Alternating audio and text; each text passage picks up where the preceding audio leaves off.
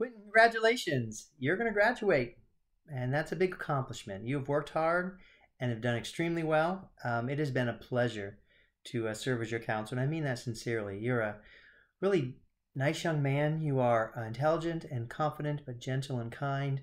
You get along well with everyone, and you do pretty much what teachers ask of you, which does not go unnoticed. They seem like small things, but they're big things. That's going to carry you far in life. Keep working hard. Keep doing what you're doing, and you're going to be fine. And I'm excited to see what happens next. And I would love to hear from you and find out what's going on as you move past Shenandoah High School.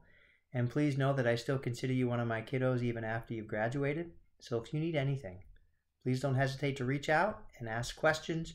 And I look forward to seeing what happens next.